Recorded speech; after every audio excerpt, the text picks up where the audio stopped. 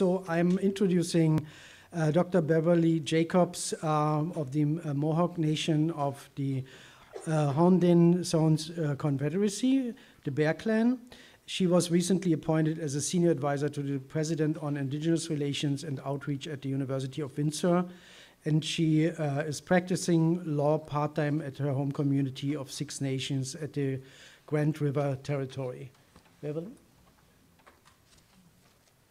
Give her a warm hand.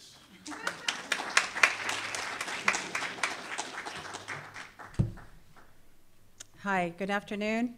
Scano Soquego, Giaso Gowenkiuse, Ganyangehaga Nyagwai Shoutna, Haudenosaunee. Greetings of peace to you. I told you my nation is the Mohawk Nation, my clan is Bear Clan, and my real name is Gowenkiuse, and it means she's visiting. And I live in my community, 6 Nations, Grand River Territory, and which is part of the bigger Haudenosaunee Confederacy. So thank you to the organizers. Thank you for the invitation to come and chair this important panel. I have been honored to be in different spaces. I would say from the time that I was born, to understand the impacts of genocide. I was born and raised in my community, raised in ceremony with our traditional ceremonies and with our leadership, our chiefs and our clan mothers and our faith keepers. And so I grew up with that kind of, I would say, empowerment. The knowledge that was provided to me growing up. I actually didn't realize how much I was taught until I went to law school. And when I realized at that point that law was used as a tool to commit genocide against our people, it was legalized genocide. You know, I felt privileged, not even knowing how much others were not given that kind of upbringing, not realizing how difficult it is for those who were not raised with it, and then to come back to who we are as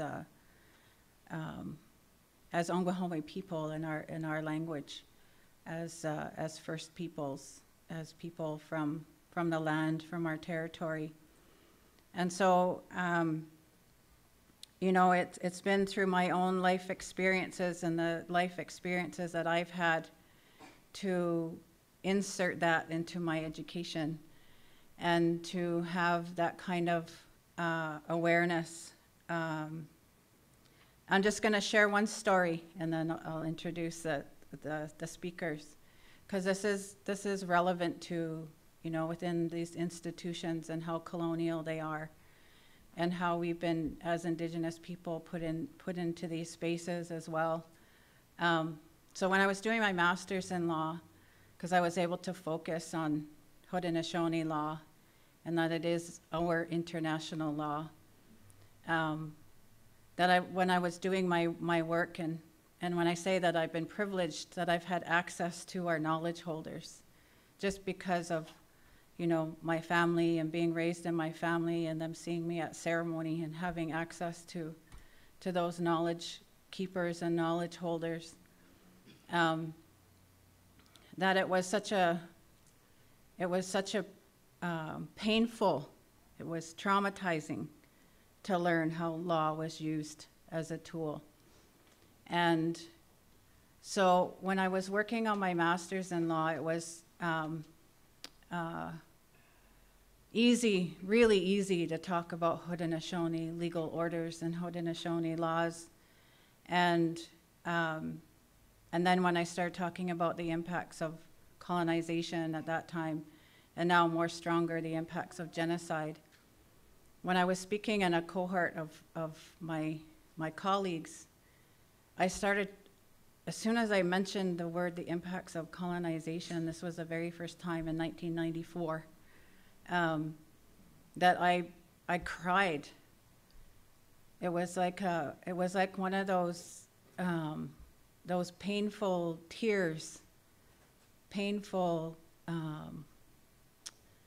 It's even hard to describe because it's such a deep emotion about the impacts of genocide and what it's done to our people, because I've experienced it, I saw it, I've seen it from the time my grandmother, growing up with my grandmother who was in the residential school in the Mohawk Institute.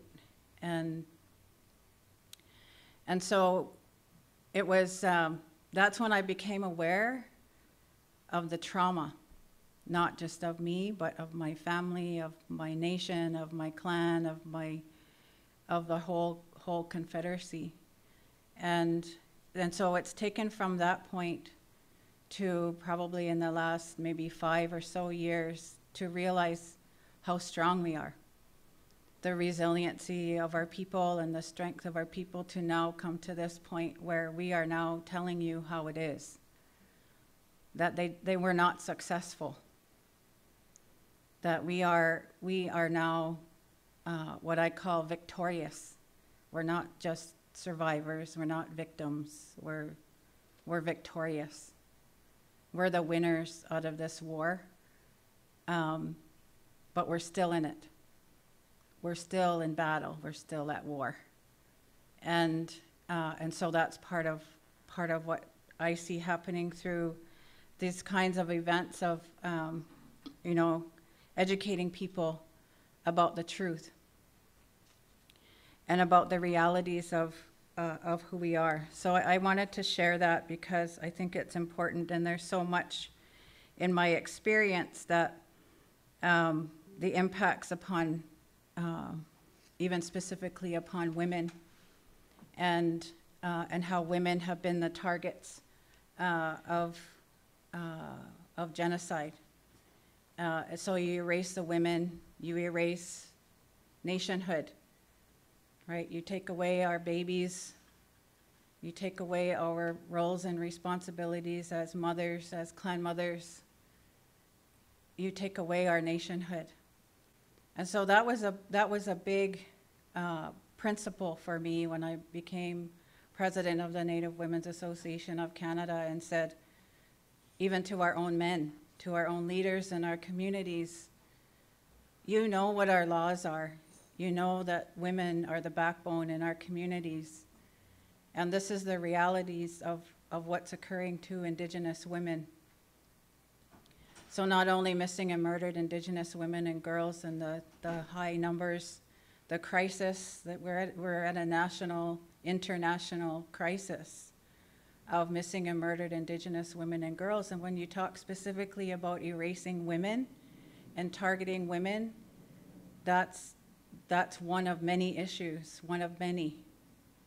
And so another one is the topic today is forced sterilization, coerced sterilization. So again, you take away our body parts, you take away our bodies and our even the relationship of the land to our mother, the earth, and the rapes and everything that's happening to her is the same. And so,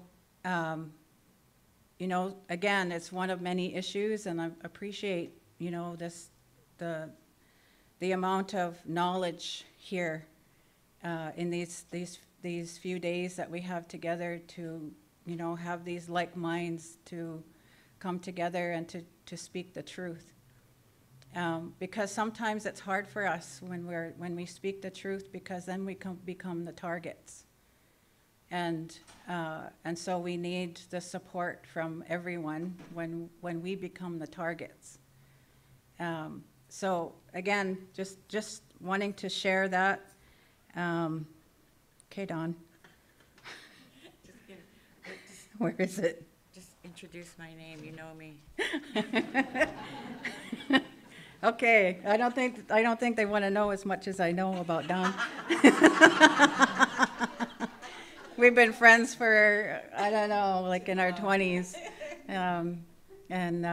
Yeah, so anyway, I want to introduce Dr. Dawn Martin Hill. And she is a powerhouse Mohawk activist, scholar. Her and I get into big trouble at home. We're from the same community at Six Nations, Grand River Territory, because, you know, we speak the truth. Sometimes gets us into trouble because we're not afraid to. And Dawn is not afraid to. And Dawn is not afraid to say what needs to be said. And she has the, what I call, and what we've called the two-eyed seeing, right? Being able to see from our Indigenous perspective and the roots and who we are, and using academia as a voice as well to bring attention to the issues in this space. So I introduce her. She's Mohawk. She's a strong Mohawk woman, Turtle Clan. Wolf Clan. Oh, oops. Wolf Clan. Yeah, so there you go, Don. For sure.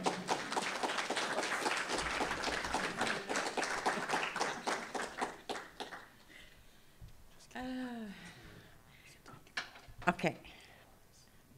Hi. So, yes, I'm gonna, are you leaving me? Oh, no. Don't. Right here. Just right button. That's This one? the right arrow. Just don't leave me. Okay. Hi. You wouldn't know that I do a lot with technology in my research, because I don't know how to do anything, but I have computer engineers who do. So, very, very valuable service. Thank you. So part of what I want to talk about briefly is, like, Dr. Karen Stout, my colleagues on my grant, I have 3 on water, and it's an interdisciplinary grant.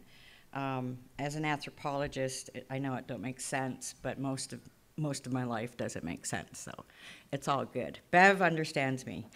So I do a lot of things that are in a plural space, as she mentioned, and I pull many different disciplines together, and we tackle issues together. So that's, and we end up listening to whatever the clan mothers basically tell me to do.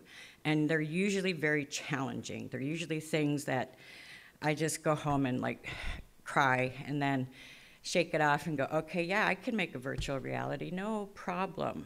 And then go find the people who know how to do that, because they want our stories to be told. So women's law is something that came from faith keepers in the community. They wanted to go get the Hewitt collection, which is an Onondaga. Our languages are on the extinction list. There's very few Onondaga speakers.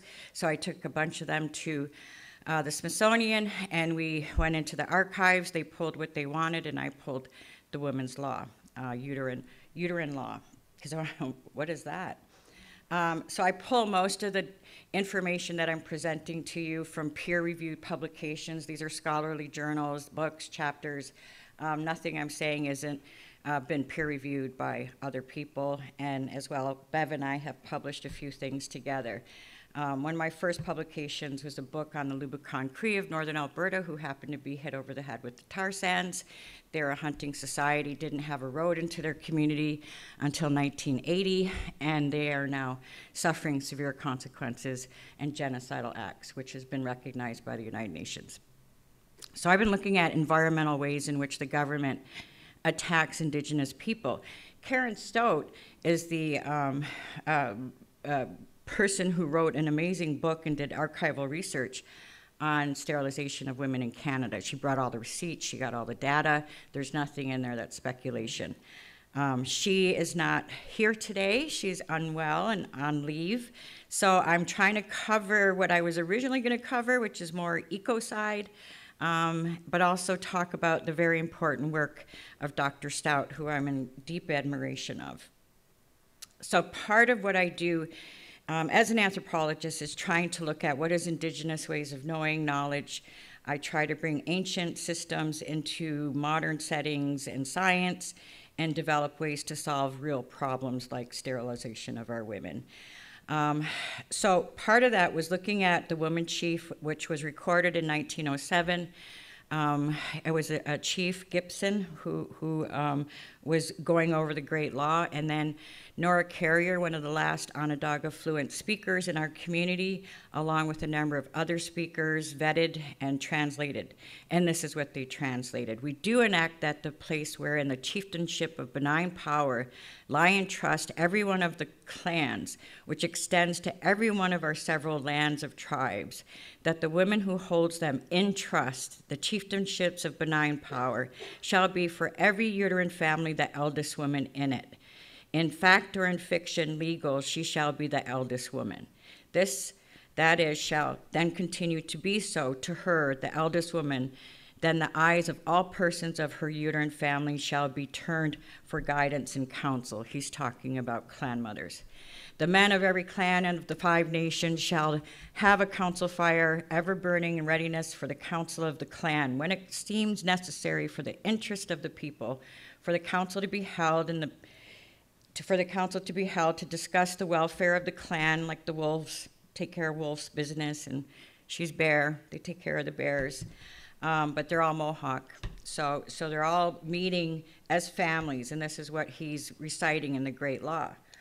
When it seems necessary for the interest of the people, for the council to be held, discuss the welfare of the clan, then the men may gather about the fire. The council shall have the same rights as the council of women, meaning we had power. We always had power. Just remember, this is about 1,000-year-old constitution of the Haudenosaunee people. So this is the law of our land as far as I'm concerned. So Wampum 95, the council fires of the women of every clan have the same rights as the council of the men. The Great Law predates democracy and women's rights by over 900 years. This is a fact. There's a number of scholarly articles based on archaeology evidence, astronomy, because they describe, you know, that there were different things happening with the stars. So we've kind of nailed it down to, you know, just over 900 years. So at the same time that our people are talking about how to create peace within nations and how women chief have this power, it holds in trust the land. So it's arguing, and it's saying in there, by her benign power shall be every uterine family the eldest, in which in fact or fiction is her legal authority. So Franklin and all these guys in Pennsylvania, which I'm not going to go over, there's tons of literature on it, they were hanging out with our sachems long ago. It's well documented in Grundy and a number of other. In fact, they designed the American Constitution after the Great Law of Peace. They used our symbols, and our guys were saying, you guys have 13 colonies, that's really problematic. Why don't you unite? And unfortunately, they did. So we didn't tell the guys to go tell them, okay? So I'm just saying this was when patriarchy started to seep into our world and into our worldview. So Gibson elaborates that no one chief governed as a people, but a number of bloodline and the uterine matrilineal had several leaders, and 49 at the same time the Great Law is established. There's not just one Mohawk chief, there's I think 9, as well as clan mothers and then faith keepers, of which Bev is one. So we had a number of ways in which we articulated women's power, in particular to steward the land. They were the proprietors of the land. They decided what was going to happen on the land according to this earlier rendition of the Great Law. So she's bringing this role, as he says, it is the responsibility hold and trust the lands and waters of her clan, bringing the role of the duty burden and to work with her eldest warrior who is to assist her in her duties. So he's already calling women warriors. He's always saying, you have this burden to carry for the people, to care for the land. That's my little warrior, Akasha. She's gonna get mad when she finds out I'll put her in here. Anyways, the linking of the duties of stewardship to her warrior is implicit that we are protection of. So in this way, Harvey Longboat, who founded Indigenous Studies and was a mentor of mine, and I hold a lot of respect for that title and for those that hold his title now, who I work with, in this statement, they're sharing the responsibility. So we don't talk about things in terms of rights. And Bev made this clear to me in legal terms. It's about our responsibilities, not rights. And that's where we diverge from the United Nations in the way that they look at things. So Gaji Cook, who's a midwife who happened to birth that young woman you just saw up there, and a few of my others, because you have to have your own children. I can't have them in a hospital because they'll take them away, and we'll get into that. So the women are the first environment. This is what's in our law. It's in the Ganyo Hanyo, one of the oldest speeches that our people have in the creation story. So women are, in sense, law. They are the natural law. And the respect for women in the relationship is because she carries life. So she particularly sustains life. If you know about mitochondrial DNA, if you're into anthropology or biology, you know that we carry both paternal and maternal, all forever going back, and then our children going forward. So we're literally carrying the past in our ovaries, and we're carrying the future. This is not lost to colonizers. So with our bodies, we nourish, sustain, and create connected relationships and interdependence. In the way the earth is our mother, in this way the old people have said, as women, we are earth. The foundation of Haudenosaunee society is the great law of peace, a constitution that's organized our social, political, economic, and philosophical principles. And this is well documented. I'm not going to get into how much there is, but if you're interested, I'll give you resources. So women as the first environment are the embodiment of Mother Earth. That is the Haudenosaunee law. From our DNA, we carry both all parties, which then are the matriarchs to uphold the law, and our bloodline. So if you now look at what was happening in Europe, you have the Pope in 1095 making the first what we would consider racial or racist edifices. And there's a lot of really important literature coming out on this. But this is where the term terra nullius came from before he applied it to the New World. He gave it to kings and the Prince of Europe for the right to discover or claim land in non-Christian areas. On paper, it was vacant, terra nullius, but he also took liberties with slavery. So they went around the world and created a lot of carnage under this papal bull. So as they moved into the doctrine of discovery, which is a little bit later from that, they applied the papal bull, terra nullius, the land is empty, and that is what current Canadian and American law is based on. It's patriarchal. So I'm not going to go over all of it because I thought this was 2 hours, and I was panicked for the last 2 days, and it's only one.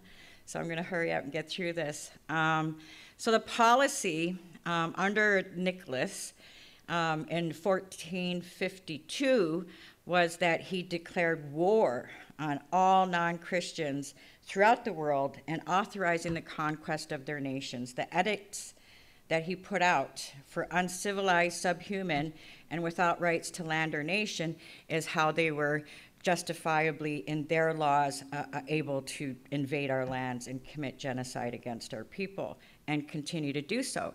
So just remember, these laws were upheld in the United States. In Oneida, our people on the Wisconsin side took them to court, and our feminist, Ruth Gator Ginsburg, upheld the doctrine of discovery and ruled in favor of it and said, this is the law of this land. So we have a real different version of feminism, if you will. As same for the Canadian side, our elder spoke about it last night in the film. You have the Dalga McMarshall McLuhan. There's a number of ways in which they've upheld it. So this is the foundational of genocide in this country.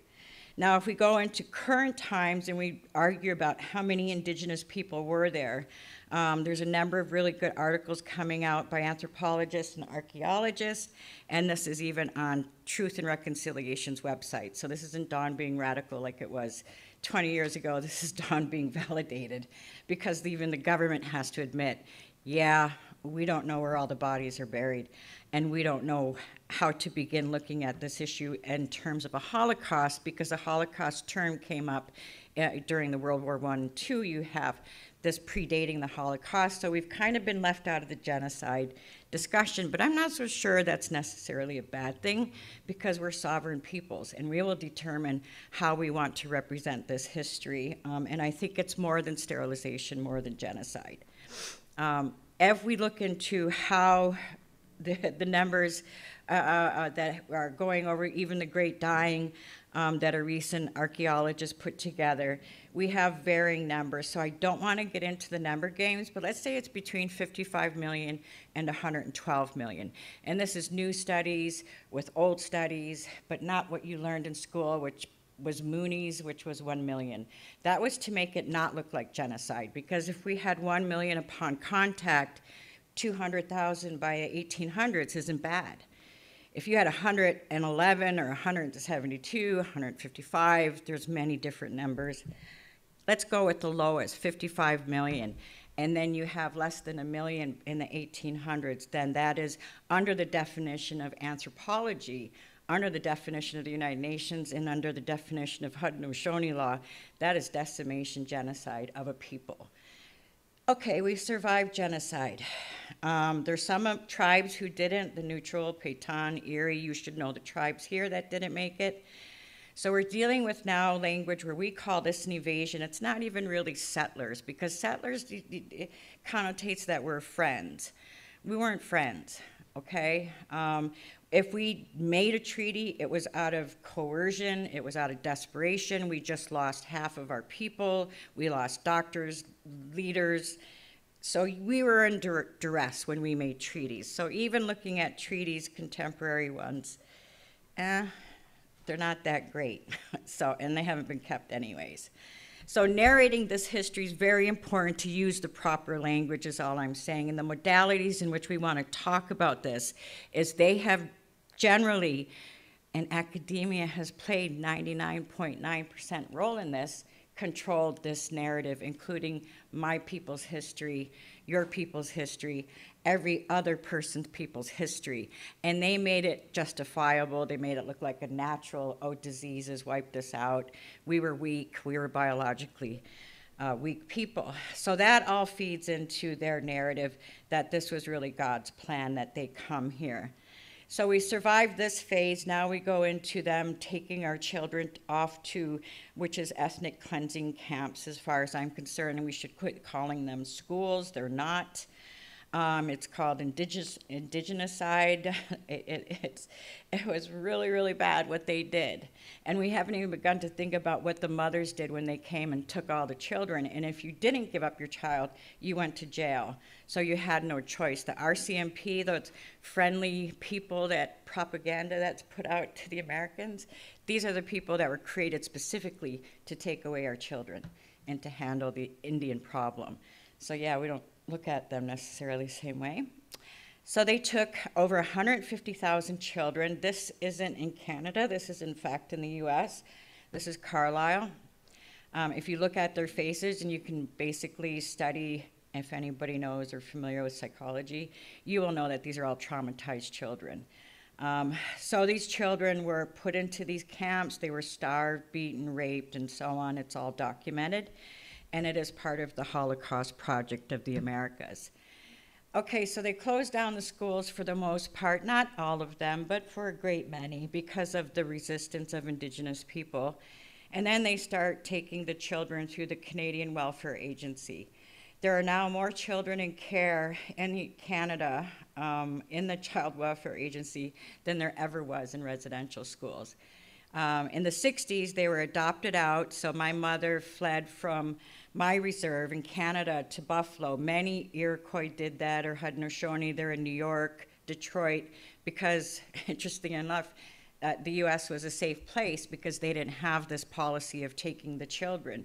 And it was very easy to take our children. It still is.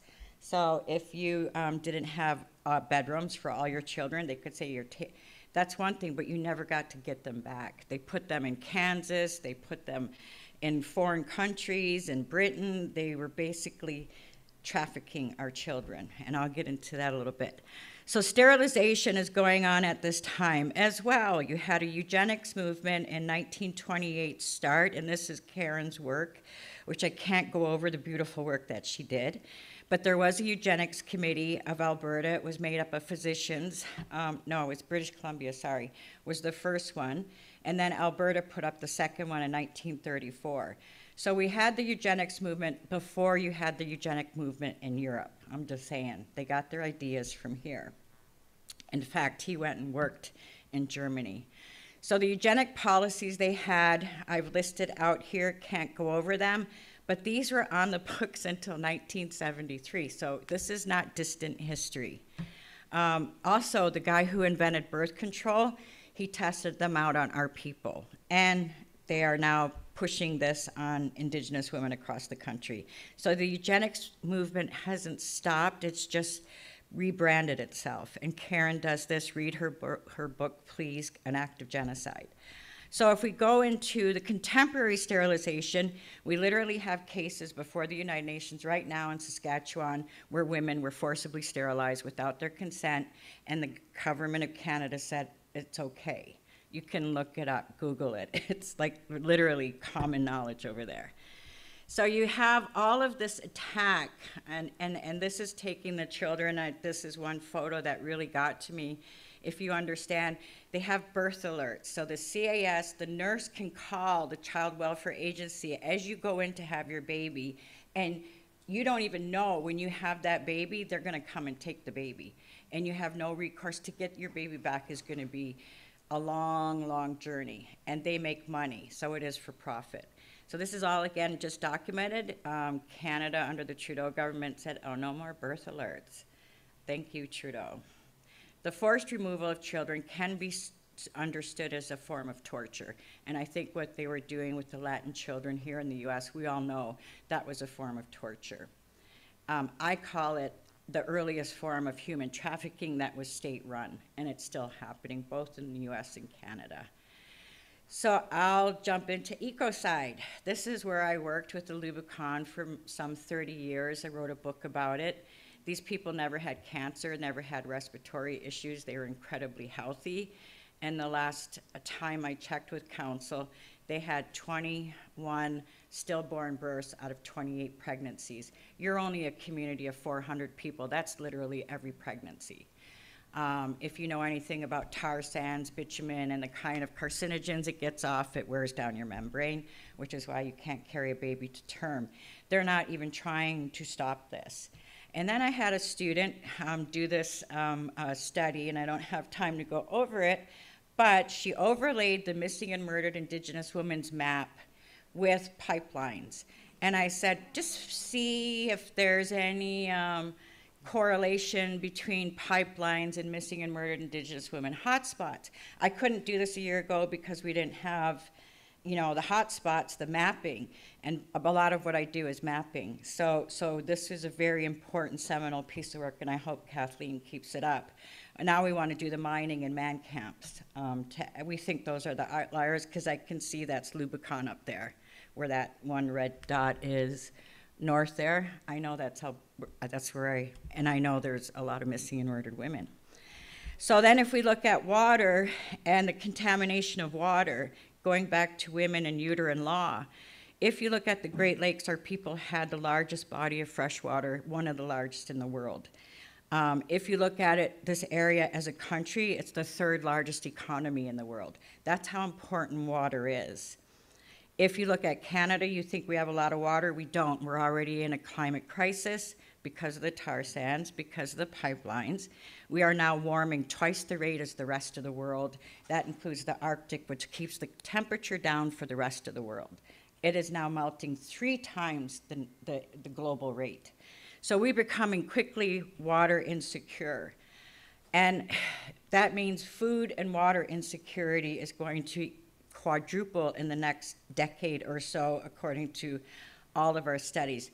This is my community of 6 nations. I'm running 3 large water projects looking at everything from midwifery, birthing, to what's in the tap water, and what we're finding is really troubling. And we also know that there's carcinogens in our source water, which is the Grand River, because they were making Agent Orange in the 1960s and dumping it into our Grand River. And they didn't really have any rules. And they drudged 6 nations along our reserve very deeply. So it's essentially the dump for the 25 wastewater treatment plants upstream. So this is the water we're drinking and that we have access to. Now remember, we had the largest body of fresh water. So the conflicts our people have had and continue to have, this is me filming at the reclamation, but we've had a few more skirmishes. Me and Bev, we get in trouble. But I do film it because I'm always worried about the Army coming in, as they did with Oka. So it's always about land and water, and people need to wake up to this fact. So sterilization is about controlling the population. Taking away white women's right to have abortion is because we're having 3 to 4 times more babies as Black, Latino, and Native American, and white women are not having babies. So they're worried because if you're a demographer like I am, you know what's gonna happen in the next 50 years. And the resources are gonna be less and less. So this is Bev, she's gonna be in Vogue. And that's my daughter, they're fighting Nestle, don't buy Nestle. So you should be looking after your aquifers, listening to the clan mothers and uterine law. We don't need to go to any courts to ask if this is our land and our laws. It's asserting, and that's what Bev and I and many Indigenous women around the country are doing, is you're asserting the rights you know to be true. And you have to take action, such as our midwives training young girls. Like, I know for a fact they tried to sterilize me when I had my older children. I know they tried to put me on birth control. They tried to tie my tubes, and they do it when you're in the hospital. You do know that's illegal under the Health Act. You are not to be harassed when you're in a state of vulnerability and pain, but that's what they're doing to Black, Latino, and Indigenous women. So we as women need to be very loud and very clear and asserting that we have matrilineal, matriarchal law in this land, and we need to assert it because nobody's going to come and do that for us. Thank you. Now I done it to him.